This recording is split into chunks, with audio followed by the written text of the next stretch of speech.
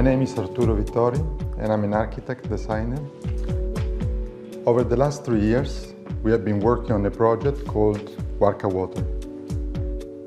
Warka Water is a philosophy that is looking at the environment and different possibilities to collect and harvest water in a sustainable way.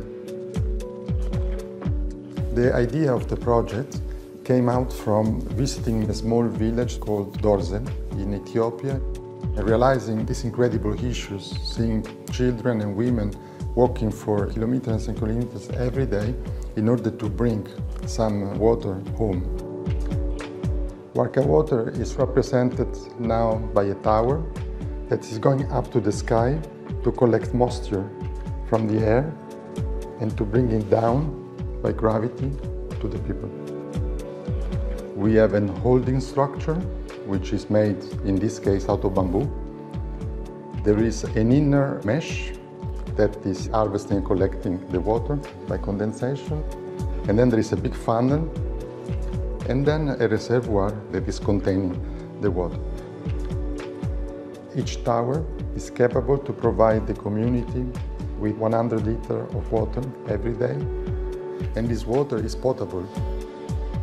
The idea is to have a structure that is simple to construct on site. The entire tower is very light. It's almost 80 kilograms and it's 12 meters high. So that was the big challenge, how to make it possible to build without scaffolding, without machinery, only by constructing by hand. But in order to achieve this, the real technology and difficulty has been in the design part. So for me, the cutting-edge technology in the project is in the software. The design is basically parametric.